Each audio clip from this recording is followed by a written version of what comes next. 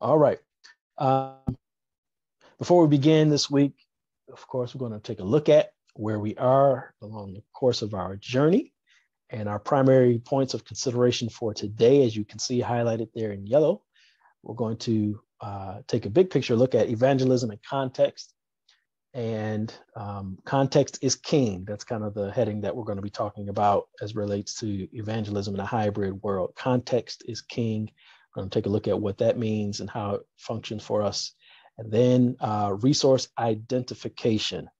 Resource identification. I hope you can recognize and see the flow and the order of the information that we're sharing together, and can see hopefully how it makes sense, at least the way I was kind of framing this workshop in my mind, and hopefully you can see that it does make sense, the order that we're going in. So that's our task for tonight. But before we explore these various evangelism contexts, I want to make sure, of course, that we check in with you and want to know how it went last week. How was the work for the week? Feel free to share if you are able to do so from your time spent last week. Last week, I asked you to work on three things. First, we were to review, there was 2 to 3 modes of communication, and note that any concerns or questions that you had about them, the modes of communication. Then I shared the article. There's 5 digital evangelism methods that you should use in 2021. I would love to hear your feedback on that if you had time to read it. Love to hear your thoughts. And we could talk a little bit about that as well. And then we were to continue praying about and praying for people we want to reach. And let me say too that I found it kind of funny. I was going back over in preparation for this week, and the same gentleman who published the article, the 5 digital evangelism methods for 2021, published a new one for 2022 that I only saw this week. So I wish I had that last week. So instead of 5, there were 6 that he had, and we're going to touch on those a bit in our workshop today. Just thought I would mention that if you just Google it after our time today, Google 6 digital evangelism methods, you'll hopefully see the same website in the same kind of format that you saw in the information that I shared last week. So that said, how did it go for you? Anybody want to share? What was your last week like? And you can pick any one of the work for the week assignments that we had. Any feedback, any questions, comments, feel free to let me know. You had the exercise, where you had family, employees, friends, church, and community. Mm-hmm. How you see yourself.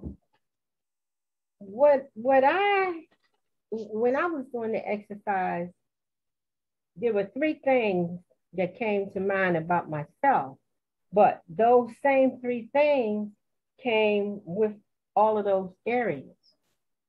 They were the same for all of the areas. They didn't change. Okay. You want to share what say for instance, family. Mm-hmm. I said dependable, accountable, and responsible. Mm-hmm. And how I communicated that was by simply doing what I said I would do when I say I would do it. And the same thing when I was employed, when I was working, I was very dependable, accountable, and responsible. And I found that I'm the same way with all these categories. Mm-hmm.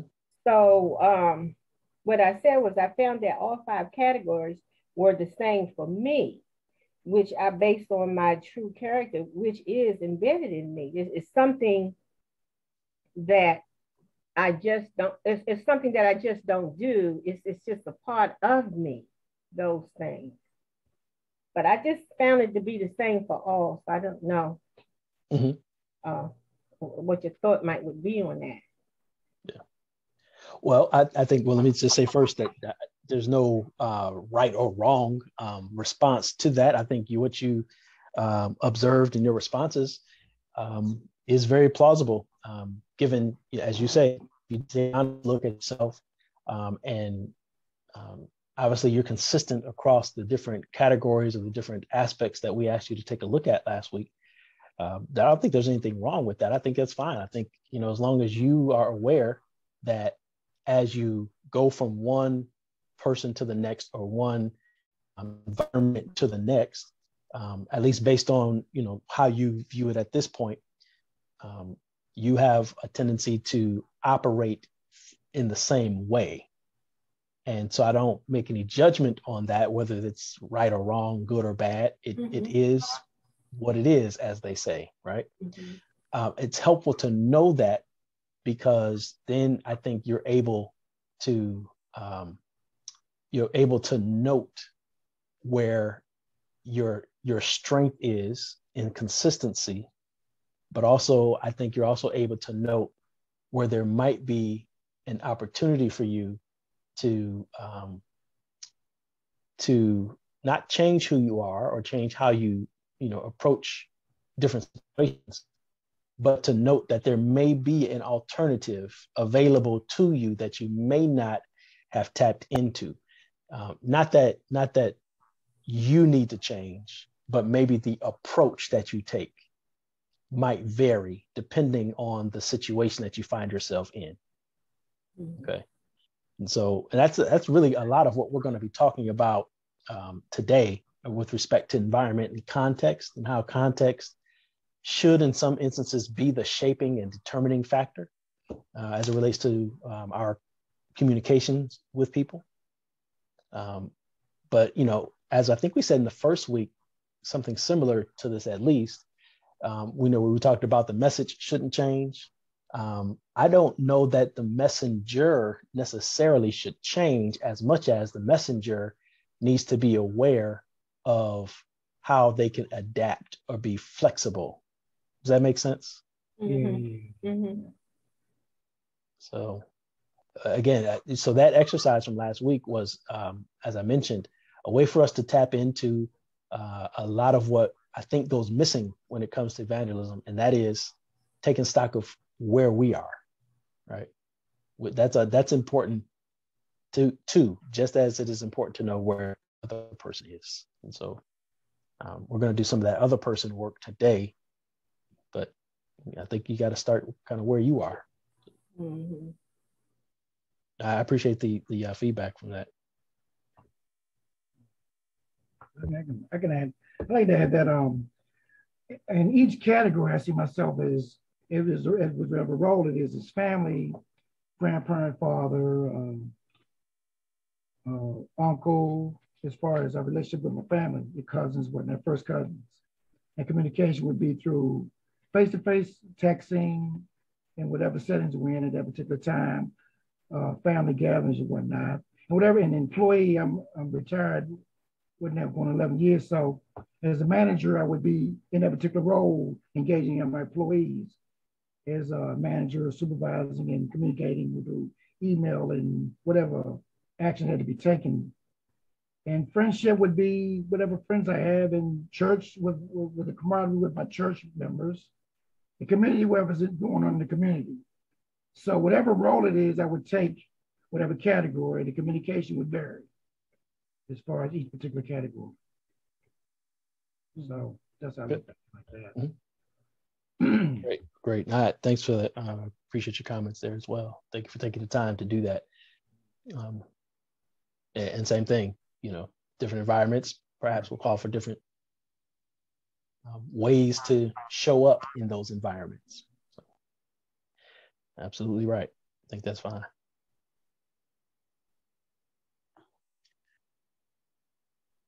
Anyone else would like to share?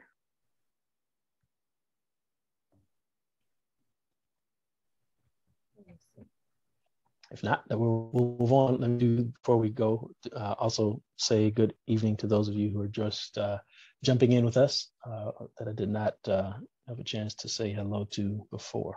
So, all right.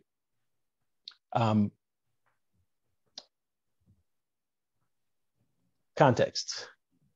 Evangelism and context. May I have a volunteer, please? There's a scripture that you should see on the bottom left of your screen. Can I have someone read that for us, please?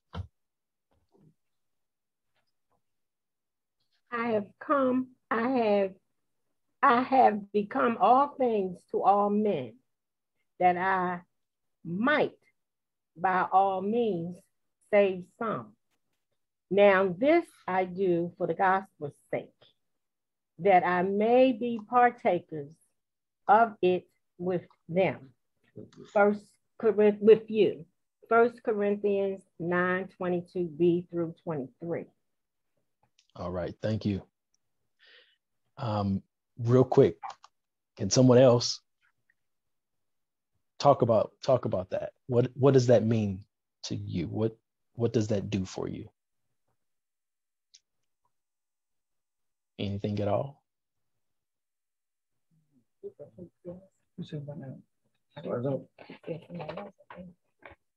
What's it mean, right? Yeah, just you. What did you hear? How does that set your mind? How would you respond to what you've just heard and seen there as it pertains to evangelism and context? Mm-hmm. Well, as far as becoming an evangelist for the Lord, you were going to emulate him as being all things as far as bringing people to the scripture and to the gospel. He's all things, all men, and he can save as many as he can through the word. And you two are to support him through the gospel and get the word to people, to the gospel. That's what makes it mean. Thank you. Thank you. The Apostle Paul, in that section of the text, 1 Corinthians chapter 9, in that section of the text, what we see there is him developing a personal philosophy regarding his approach to evangelism. Now, of course, you won't find those words, what I just said, in the Bible. It's not you wouldn't hear anybody say of Paul in there that he was saying, well, this is what I aim to do and how I construct my way of being. But by talking to the Corinthian church as he is here, what we can note is that he knew what his approach was, what it was by experience, and maybe even in the moment in Corinth. He knew what his approach was for spreading the gospel, and that his approach was shaped by the environment in which he found himself. I have become all things to all men. Well, how do you become all things to all men if you never flex or demonstrate adaptability or pliability from one situation to the next, right? So his approach to spreading the gospel was shaped by the environment in which he found himself. He was purposeful. I want you to make note of these things. He was purposeful, right? Notice that his purpose was to do what? So that he could be a partaker of the gospel. He was purposeful. He had a clear goal. What was his goal? It was to spread the gospel. And he understood that people are not monolithic. In other words, people are unique from one to the next. People are unique and they respond in unique ways. Again, I have become all things to all men, that I might by all means save some. So again, he is purposeful. He has a clear goal. He understands that people are not monolithic. And he always kept his focus. And the focus was to share the good news. This is a personal philosophy that Paul shares with the church at Corinth as it pertains to his approach for his missionary work.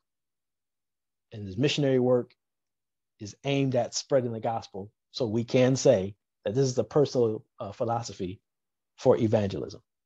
And this is Paul's. Now, this may not be yours, it may not be mine, but this is a good model or an example of a philosophy, I think, that works because of one's understanding of their experience. In order to do this, in order to have this type of philosophy with a defined focus, understanding context is critical. And that's why we're stopping today to take a look at evangelism in a hybrid world as it pertains to context. So according to Merriam-Webster dictionary, context has two primary definitions. You see it on the screen there, hopefully. So if someone could help us out, please read there the two primary definitions that you see on the screen.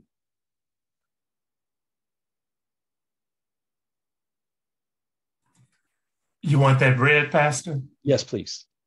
Okay. Number one, the words that are used with a certain word or phrase that help to explain its meaning. And I'm speaking of context. Mm-hmm. Two, the situation in which something happens, the group of conditions that exist where and when something happens.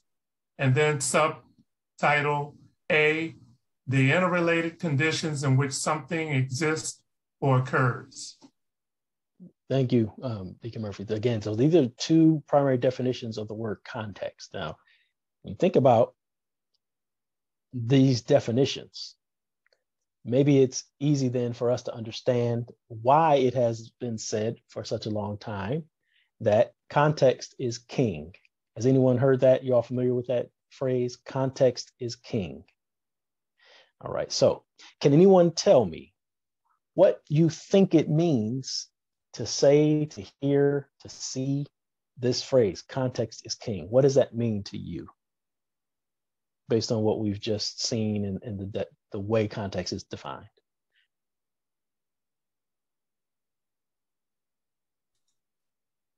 I'll take a stab at it. Go for it. I think it means that in our reading of a particular scripture, we may read it and interpret it to mean one thing as we are seeing it read. But that might not be the context, because we would need to either go back before that particular set of scriptures to see what was occurring that led up to the scripture that we were reading.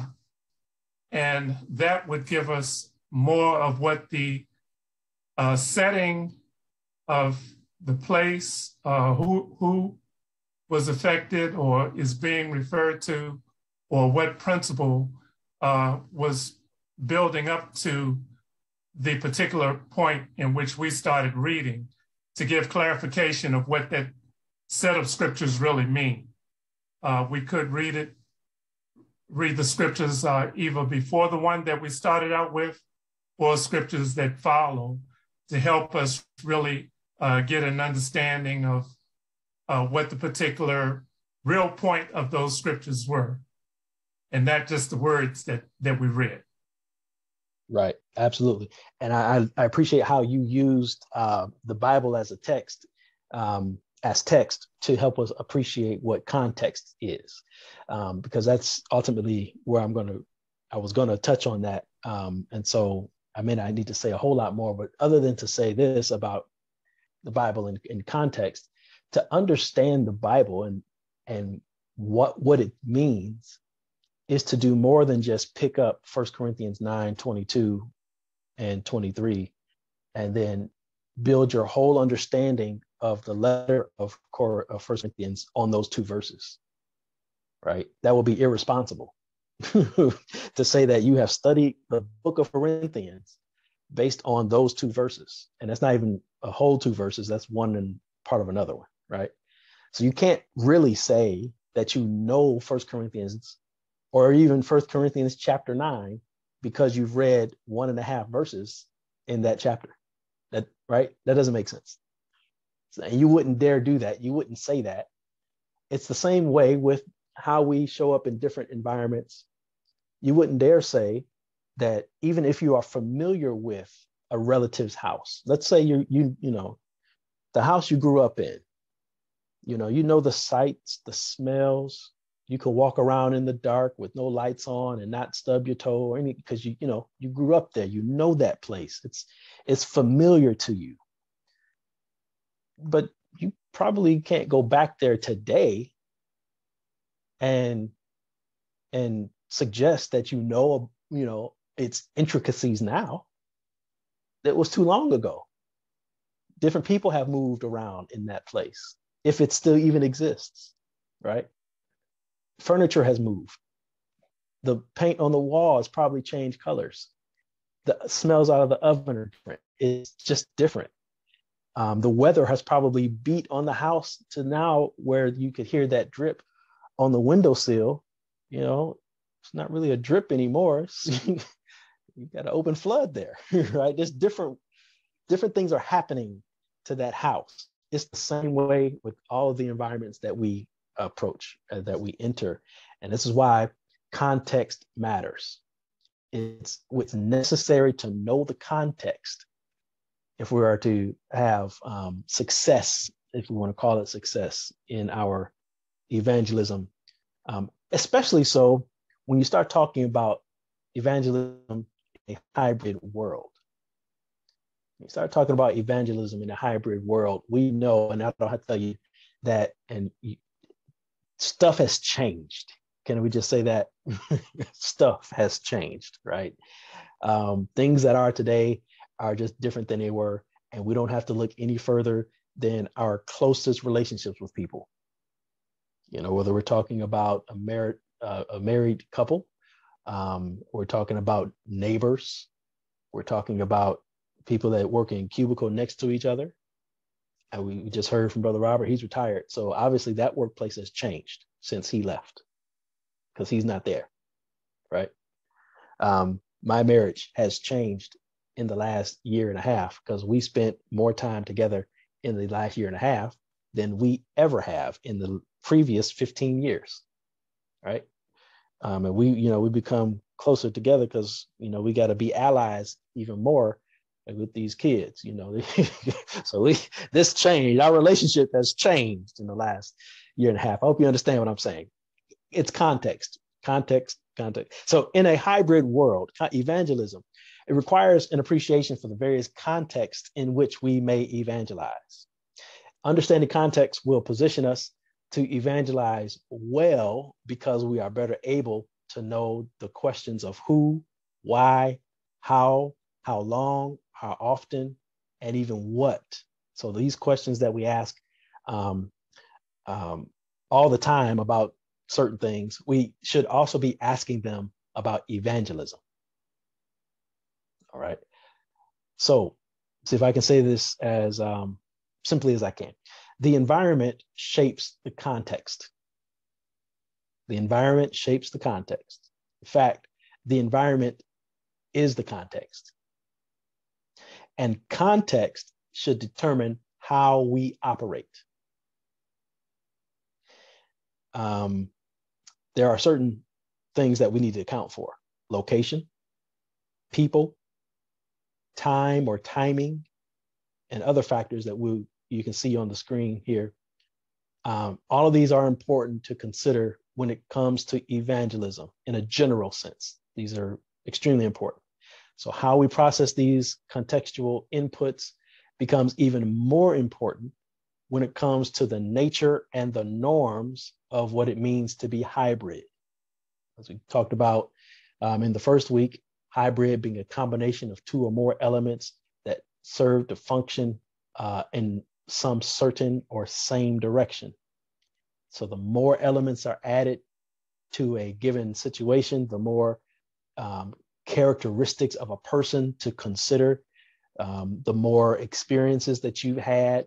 All of these continue to build and add up, and they inform context. So let's take a few minutes here and talk about evangelism and context. So looking at the screen, you see there the context considerations. There's a list there. We've got people, purpose or purposes, time or timing, duration, content, and method. Love to hear from you on this. What stands out to you here? Or are there some other considerations of context that you would like to see added to the list and that we should all be paying attention to? So we've got people, purpose, time, duration, content, and method. And then I've got some kind of points to help to identify what we're talking about with each of those. But what else? What should anything else be added? What are you thinking about what's here? Pastor, I added well, you said environment or the venue, but I said as it relates to the time, it really depends on the person and situation. And I think you mentioned situation and circumstances that's going on at that time. Mm-hmm. But although you want to evangelize, and you're talking about what your time permitted with this person, the person allows you. The time is really determined by that person. But however, how much time are you willing to put in it in working with that person? I would add that part. How much time are you willing to put in it? That's a great observation. So there's two parts to that. You're absolutely right. Absolutely. And then you also mentioned I would say location, right? The place where you are, that has obviously a whole lot to do with context. So absolutely. Yep. Thank you for adding those. If you're taking notes, you might want to jot those down on your slide. Are there any others that you might add, or something you have a question about or want to push back on that you see here? I would recommend prayer time. There's time shown here, but I would say even more specifically, time spent in prayer.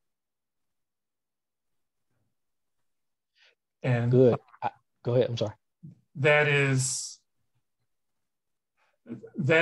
the means by which we would be prepared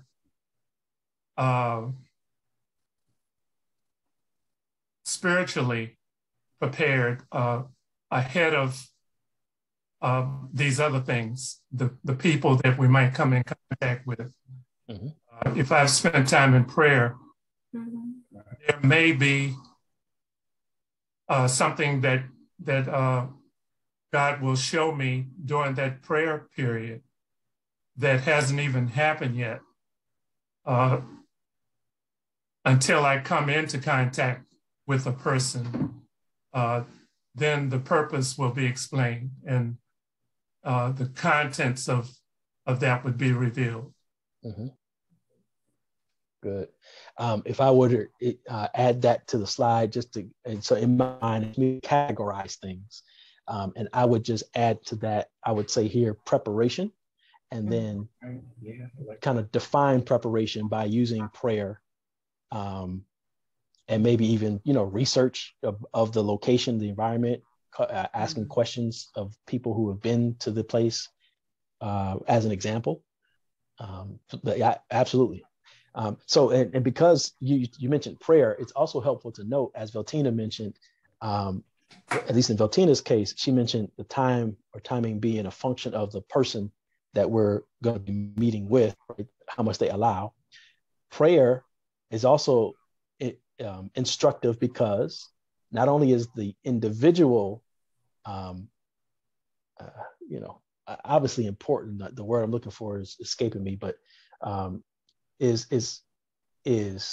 the primary concern here, right? Between the two of you, it's the individual, it's the other person, right? But that doesn't mean that we come into a situation empty-handed, right? We come adding to that situation. And the very minute we get into the situation, the context has changed again, because now we're in it. And we bring with us ourselves and our stuff. And we bring with it our preparation. We bring with it our prayer that helps to inform, as you mentioned, even things like content. Right. So that's good. Good. Anyone else? Yeah, I'd like to add, you have would be armed with scriptures that you can speak to as the Spirit leads you, piggybacking on what Deacon Murphy said, is you want to have, when you're talking to somebody, you want to have the scripture with you and the Spirit of the Lord and guiding you how you're going to approach and as far as something to lead them with. Also with prayer. And also maybe some correspondence to some tracks, something you can hand them. Because timing is everything as far as sporadically meeting people or as far as how much time they have and you have to talk or communicate. But anyway, that's all I have to add. Thank you. Yep. So even more on the way of preparation and content with respect to scripture. I appreciate that. Thank you for adding that in there, Brother Robert. Any other thoughts before we move on? If not, or if so, just give me a nod. I'll give you the floor.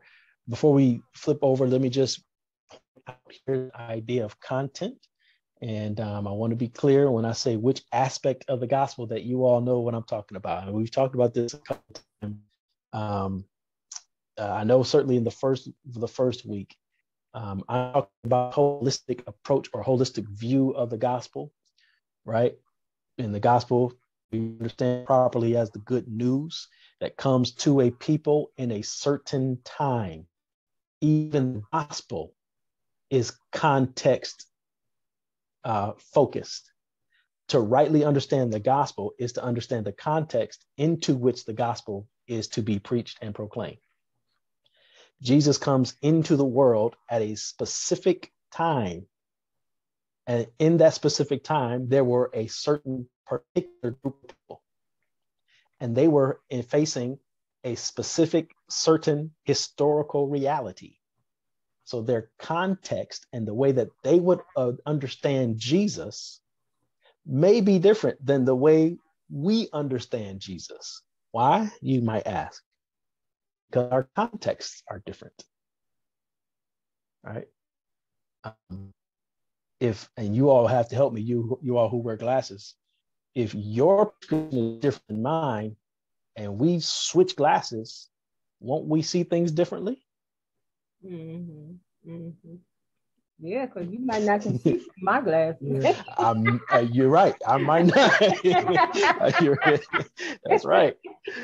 Yeah, it's the same. Just now, look at that through the lens of time over 2,000 plus years, right? And now tell me that you can see things 2,000 years ago and see it clearly without appreciating who was there, what they're dealing with, how they would understand Jesus coming, and then vice versa. There's no way that they could 2,000 years come into the future and know how to do stuff like log onto the computer. Not if you just drop them in today. No, it takes time to appreciate what that would be. And that's what I'm trying to understand here about context. We have to appreciate what context means, especially because in today's way of life and living, things not only have changed, but they are continuing to change. And we've got to appreciate what that means for the people and the places that we are in, and also what it means to the message that we intend to proclaim. So let's brainstorm a little bit. Put you to work a little bit here. Here we're developing a strategy for evangelism success.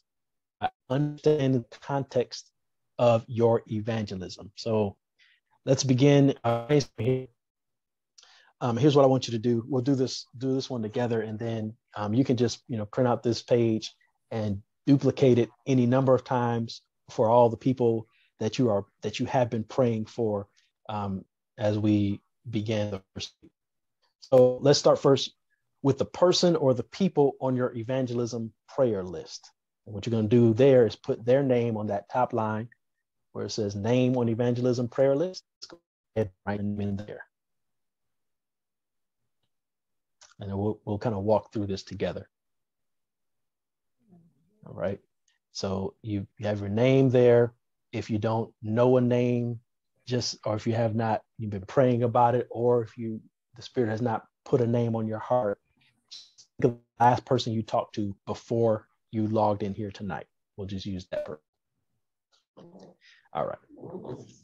Okay, so you have their name on the line. Next, based on what you know, sense, or believe about that person, what are 1 to 2 specific goals that you want to set with your next communication with them, or even your communication over time with them? That's purpose and or reason. Remember I said with Paul, he had a philosophy, and one of those was defined by a specific goal or purpose that he had in mind. So what are 1 or 2 specific goals that you want to set?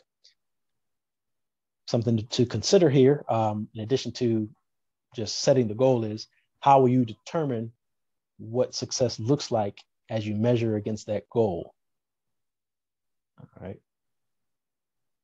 If you're unclear about that, maybe another question is, why do you believe this individual is on your evangelism prayer list? All right. If you've been praying about it and the Spirit gave that person to you, why do you think that is? Why do you think that is? So again, this role here is your purpose as it pertains to the evangelism philosophy. And the purpose comes from what you know about them, not what you know about you. What do you know about them?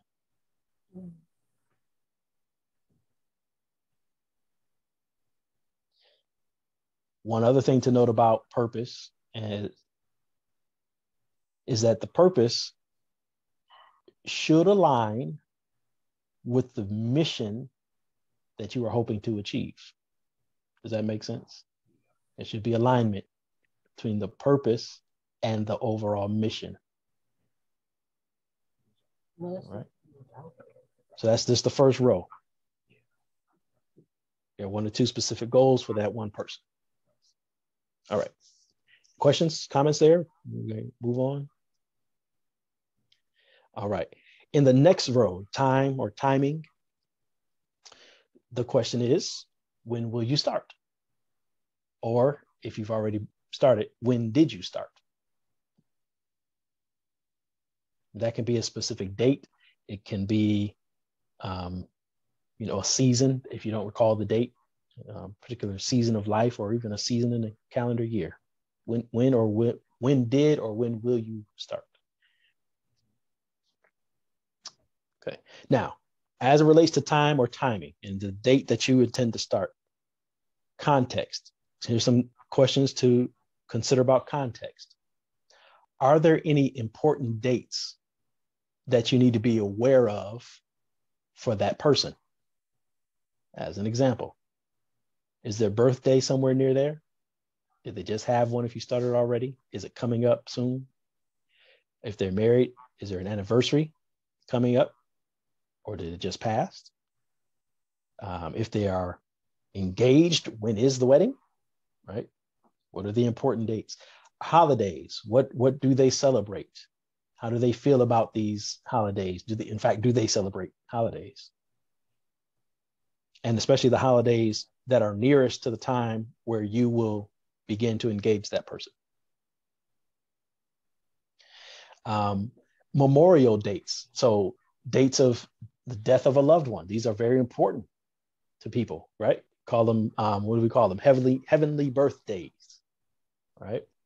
Do you know when those dates are for their mother, their father, brother or sister, a loved one, all right? Someone who's close to them.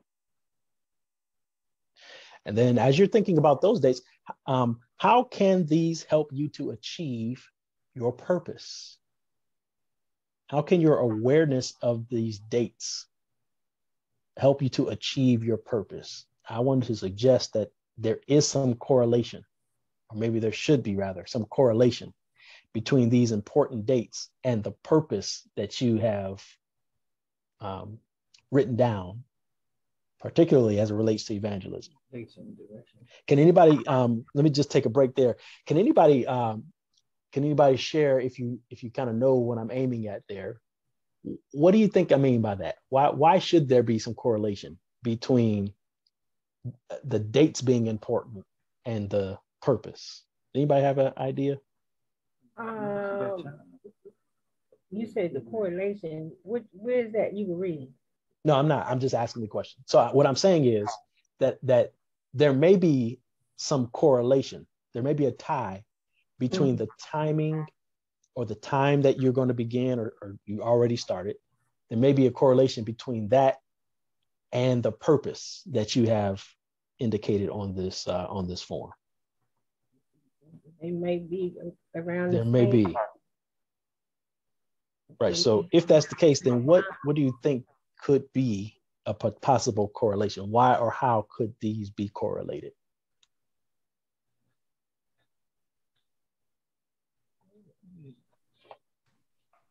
Depending how soon or how, depending on the timing of which will determine the need for urgency to focus towards meeting this particular mission. It could be a date that's coming up soon in which we would be praying to prepare ourselves to address the purpose and the timing, or it could be something that's 3 or 4 months down the line, which would give time to prepare for that that particular time period. Yep, good. That's one way to look at it. Absolutely.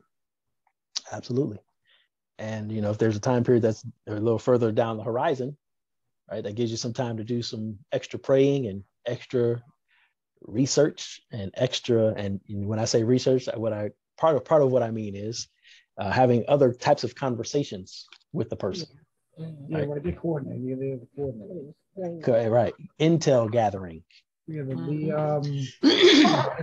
date what's the anniversary you mentioned, whatever dates you, that helps you with achieving your goals and your plans when you have more time to plan and to set your goals to get a positive result. Mm-hmm. That's what that does. Yep, it does. And let me suggest too, and of course, we don't want to play on anybody's emotions or anything like that. But that's what I was going to say. Yeah, you want to say more about that? Well, I was thinking that if my purpose was related to trying to have more marital harmony for the person that I'm concerned about, if we are approaching an anniversary, it might be more emotional for us to have this kind of discussion and be working toward the purpose of more happiness and unity in their family. And so timing there would be, I think, especially important. Absolutely. Thank you for clearing, not clear, that's not what I wanted to say. Thank you for offering that. That is stated much more concisely than I was going to state it. So thank you. That's good. That's good. Yes. Sure. Name on evangelist prayer list. These names are people that are unsaved or people that have maybe stepped back from the church. I'm asking this question because some of which we're talking about, if it's an unsaved person, if we haven't met the person to be able to ascertain these questions, but I am full agreement with what Deacon Murphy had said when he was adding on to the timing and different things, that we're very prayerful that the Lord has already done the work and he will be leading us and guiding us to who we would approach. These are people that are unknown to us, but he's done the work in them. He's already touched them. We want him to put us in the path of these people is that the same as what you're talking about here? That's my question. I just, because as of right now, this part of it I hadn't done, because I'm thinking about people that are unchurched, or people that don't know the Lord. Right. So there are, I think, a couple of ways to approach a response to your question in terms of who are these people, right? One, it could be someone who is unchurched and unsaved, right? That could very well be the case. Now, let's just take that one, unchurched, unsaved. Even there's two ways to look at that. One is, do you know that person? The other one is it a complete stranger to you, somebody you don't know right now? Okay. So as it relates to this exercise, for now, we're talking about the unchurched or unsaved person that you know. Okay. And so the other part to your question was, it could be someone who has stepped away from the church and maybe evangelism is necessary for them again, right? I say to that, amen. And then again, two ways to look at that. Do you know them or do you not know them? And again, for the point of this exercise, we are assuming that you know the individual in order to be able to complete at least some of, what we're looking to complete here. Okay. Does that make sense? Yes, it makes sense. I just want to, as we're being instructed and guiding, and not so much on our own understanding, but getting the proper tuning on it. I recognize my defaults in this process. So I just want to be clear. This is why I ask, certain questions. I just want to be, on point. Sure. What is going on. Yep. I think you got it. I think you've got it. So we talk about time and timing. The third row there is duration. Still somewhat related to time or timing, but still a little different. Over what period of time will you commit to being with, learning about, sharing with this person? Again, when I say this person, I mean the one on that top line. How long will you commit to being with that person? Maybe you can answer it now, maybe you can't, you don't know, and just can fill it in generally. Want to be with them as long as I can, or until they can profess Jesus as Savior, or until they tell me to leave them alone, right? Whatever it takes, right? Short term, long term. Yeah. If it's somebody that you know, and let's say that it's a holiday coming up, and you're only going to be in town for X number of days, or they're going to be here for X number of days, then maybe that's the duration for you, possibly. That's just an example. So again,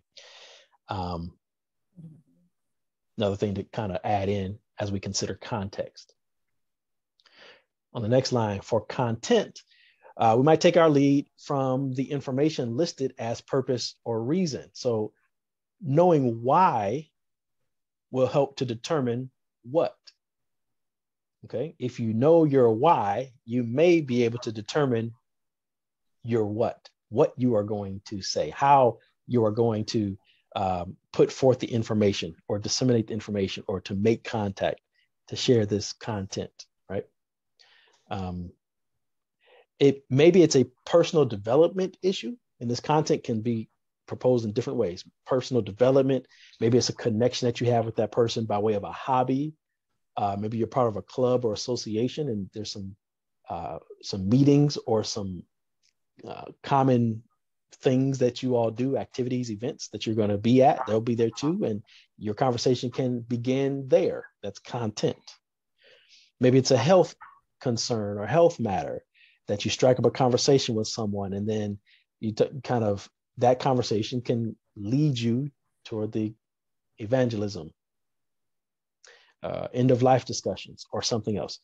No matter what is on this line for content, we should be thinking about leading to the gospel. So while the content might be different for everyone as it pertains to how we develop the content, there's a certain aspect of the content that should be the same for us all. That's the message, right?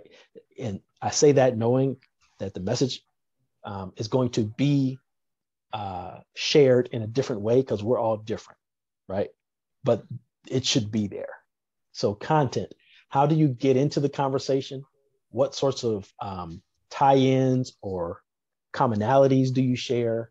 How can you strike up conversation, keep it going, and then kind of lead into the gospel? Or is it really just I'm headfirst into the gospel message? And that could be your content. Okay. Then the last row, listed here is methods. Here you're going to write the best ways to share the content as it relates to your purpose. The best ways to share the content with the person on your list. And that's important. Don't forget, we're talking about context. The content that you want to share, what's the best approach? What's the best method of getting that information to them? Okay. So here, I am not talking about what your preferred method of communication is. Okay. We need to know what is the best method for them. So you may not know that right now, but I want you to just make a little notation. How do they best receive information?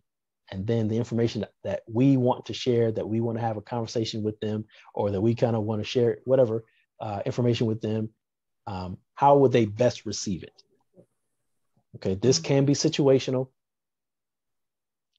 And if you have any confusion about that, if you're not sure, what do you think you ought to do? What should you do if you're not sure about how they might best receive information?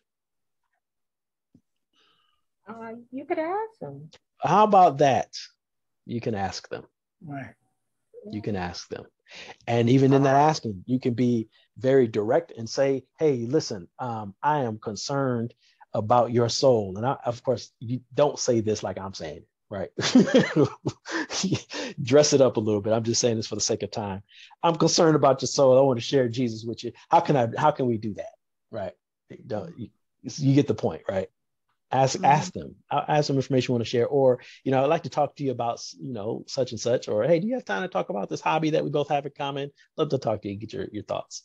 All right. How can we do that? Pastor, I have a question. I Yes. came to this discussion thinking that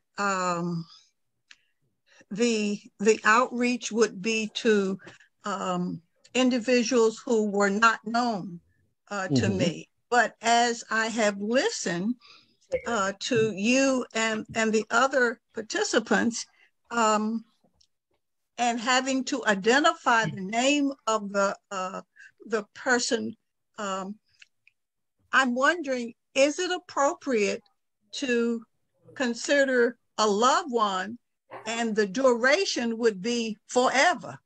I mean, does it have to be in a certain time frame? I mean, should we focus this in a certain way that we identify when the outcome should occur and when we should have completed this task? I love it. Thank you for asking that. So this is, for this form here, yes, I think is probably better tailored to the people that we know or are familiar with. Okay. All right. So I think this form, yes.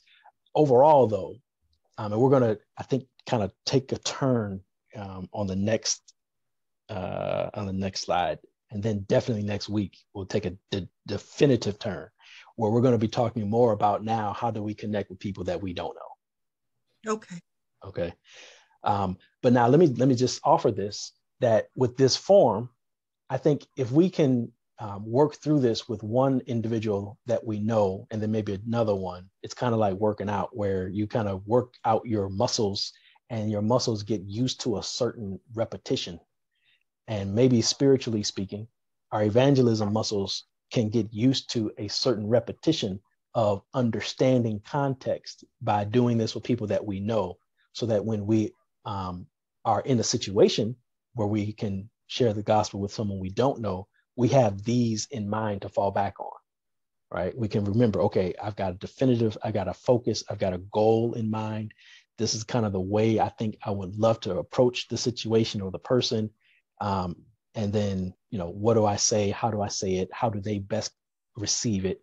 And so I think, again, just building up the muscle memory is what it's called, right? It'll help you to be more adept at or adroit at it when it comes time with someone we don't know. Okay, thank you. No, absolutely. Thank you. All right. Any other questions on this? I'd like to add something, Pastor. Sure. Now, I want to drop back to duration, because as I'm attending these sessions, I'm learning more. But at the same time, you have to look back at maybe previous attempts to evangelize to maybe even a family member. And I would have to say that it's not always successful, but it may not be successful at that time when I am the instrument in which I'm used to reach out to that particular individual. And maybe you really don't see the results right away that you were expecting through, the conversations that you're having with that individual. So I say that to say that sometimes the duration is until the Holy Spirit says that's enough. And I tie that to the scripture where it says some plant, some water, but it's the increase. So I believe my purpose was served at that time to plant, and the Lord may use someone else to come along to say what I have said, but maybe in a different way where that individual is more receptive. And then I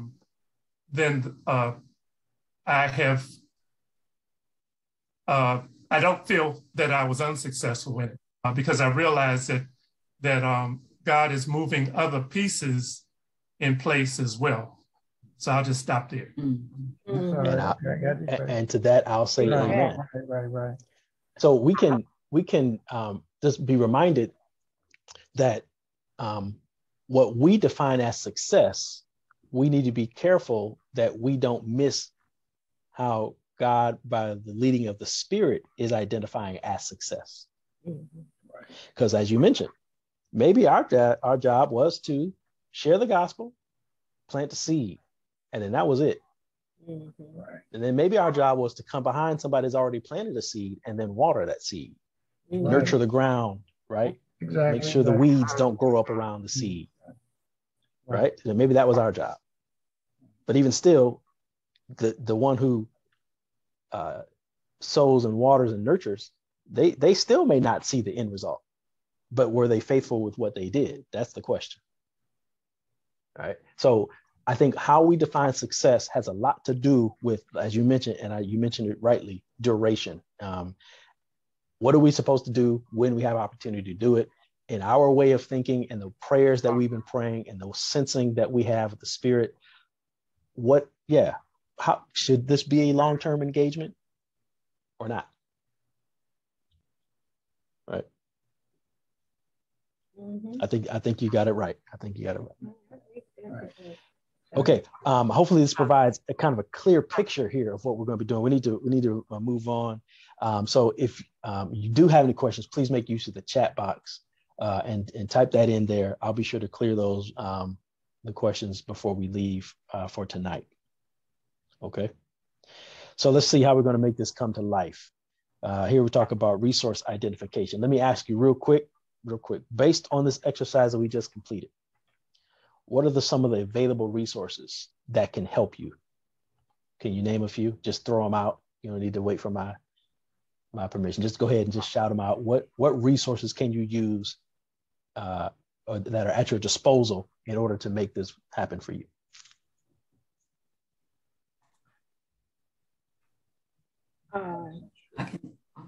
I would text. Text, good. That's true. Text. You know, Pastor, when I saw that resource identification, I had something else in mind for resource identification. But I read everything that I don't know. I was just thinking something different, but I understand what you were saying. And when I saw that resource identification, before I saw the list that you had provided, I was thinking that through our evangelism, and we spoke with someone, and in so talking with them, they disclosed that they were having an issue. It could be food stamps or health insurance, something. My mind went to we should be able to have, if we evangelize and the person had a need, they have a need. How are we addressing that need? I for a minute I thought that's where that was going, but I understand now. But I'm asking too, and so we would need to be able to tell them, oh well, give them a resource of someplace where they could go to assist. I see what you're saying. Mm-hmm. Okay, that's okay. That's okay. Nothing wrong with that. Nothing wrong with that. Let me just, since you mentioned the list, let me just go to the list. You see here on the left side of the page, there's some scriptures there that should, I think, help us to note that, God is ahead of us in this idea of knowing that we're going to need some help with this, right? Yes. It's not news to God. So this is, you send them out 2 by 2, right? Silver and gold I do not have, but I'll give you what I do have. What did Peter have? In the name of Jesus, right? These are resources. The gospel. Right. So resources. I have a list here that can be useful, obviously, to people that we are aware of, because most of this works because we're connected to people, right? But maybe you've seen this work already in your own life, that you don't have to be connected to people to connect with people, if you understand what I'm saying. So, how many Facebook friends have you made that you didn't know before you got on Facebook? It was a friend of a friend or a relative of a friend. And, you establish a connection based on some mutual relationship, right? It could be a complete stranger. People have numbers, scores in the millions and whatnot of friends and followers, the people that they don't even know, and the people that don't even know them, but they follow them, right? These are ways to connect with people.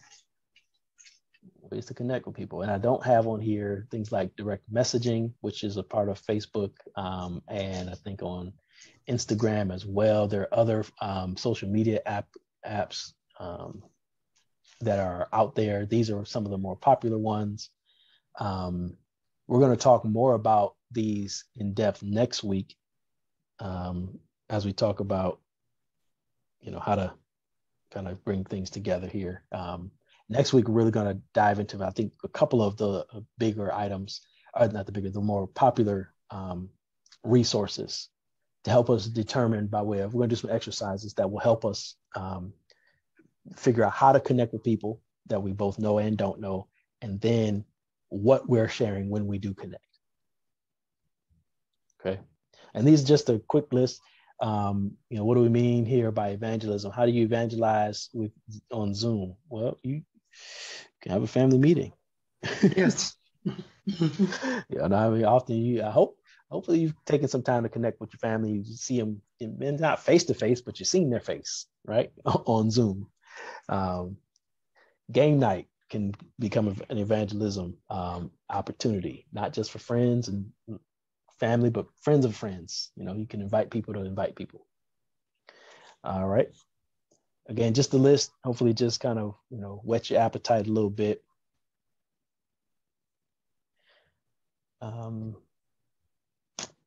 Here's some tips.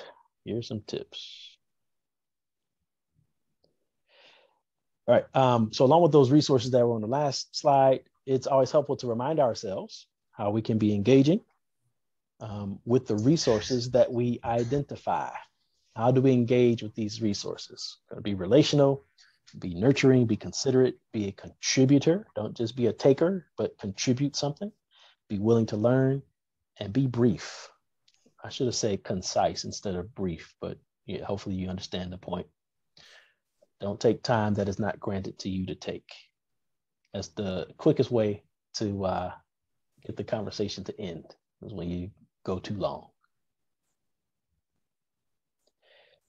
These make sense? Any questions, comments here? All right. As I mentioned, next week, as a part of the conversation on relaying the message, that's what we're going to talk about next week, relaying the message. We'll demonstrate using a couple of the more popular resources that are also some of the easiest to use in the setting that we have here. So we definitely won't get to them all, but we'll try to cover the ones that are probably going to be the more employed by us.